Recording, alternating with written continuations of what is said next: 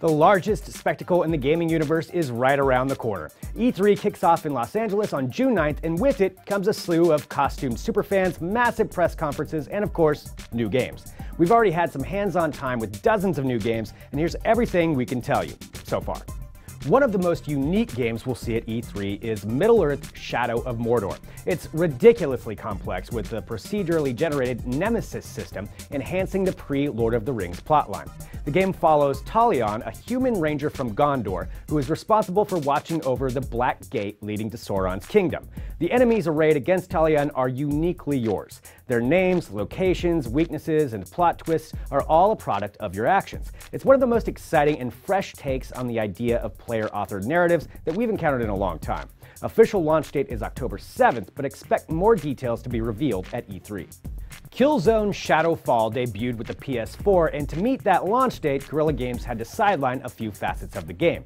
Enter Killzone Shadowfall Intercept. A standalone expansion of the core game, Intercept introduces a co-op mode in which 4 players can take on different roles as they attempt to repel Helghast incursions on 3 different control points. Sony isn't ready to discuss pricing yet, but it's confirmed that the add-on, releasing in summer 2014, will be a free download for those that have a Shadowfall Season Pass. Keep a close eye out for more specific release plans as E3 draws nearer.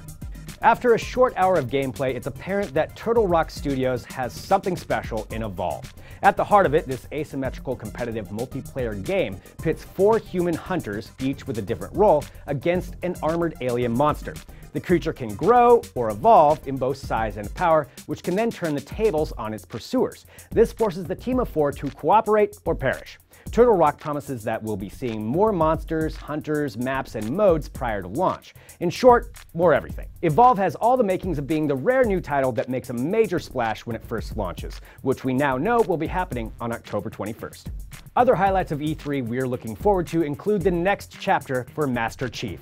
Microsoft has confirmed the planned fall 2015 release of Halo 5 Guardians, and they sent us this teaser image. We'll be horribly disappointed if they don't bring more than this to E3. EA Sports UFC, which is only coming to PlayStation 4 and Xbox One, feels like it's being positioned as the first head-turner in the next generation of true-to-life fighting games.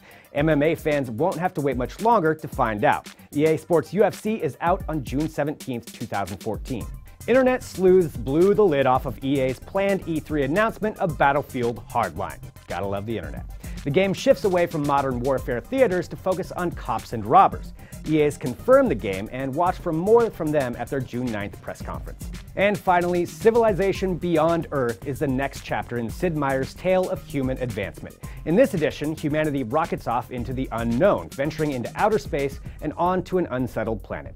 Expect to see much more from all of these titles and a whole lot more as we dive headfirst into E3, starting with press day on June 9th.